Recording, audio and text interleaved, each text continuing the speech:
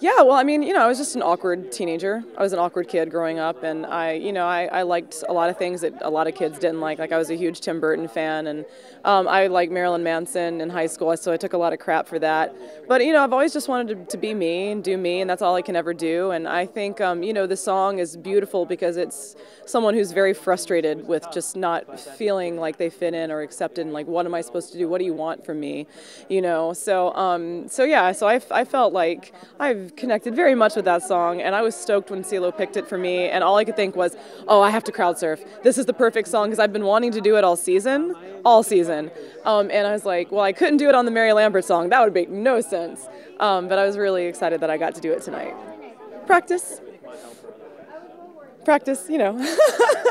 We rehearsed it many times, and and you go back and you watch the recording, and you're like, oh, I cut the note too short there when I fell back, and you just have to like stay in your head, stay in the moment, and just trust that the audience is not going to drop you and kill you. I don't even remember. I'm pretty sure the first time that I crowd surfed was at one of my shows back in the day.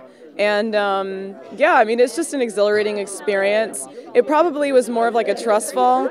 And then as the years progressed, and of course tonight it wouldn't have made sense because I had to keep singing too, but I'll just jump and like hurtle myself into the crowd. And that's an amazing feeling because you've got that like, ooh, that nice little emotion, and with the crowd and everybody's, it's nice. Like it's a great way to, connect with the crowd. It's like, I trust you, don't kill me. Bohemian Rhapsody by Queen would be amazing, and I've done that for years with my band, and I sing all the parts, and there is a way to do it. Well, Freddie did it. Sorry. Yeah, I love Freddie Mercury, so Bohemian Rhapsody would just be amazing. Oh my God! Well, you saw tonight, like our interaction. We're buds. Like, we were working on a song for tomorrow, and Cee Lo didn't. I guess he didn't know the song that well because we get it so quickly. It's just given to us, and and we were just joking around about it.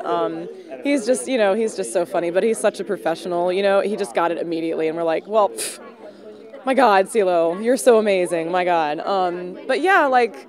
I think Cee Lo is just, at heart, he's a true blood rock and roller, you know what I mean? So I think he gets really excited over people like me and Juliet Sims. So I am thrilled to be on his team. He's the absolute best, and he really cares about his team members, and he really does, and it shows through, and I can't wait to perform our song tomorrow.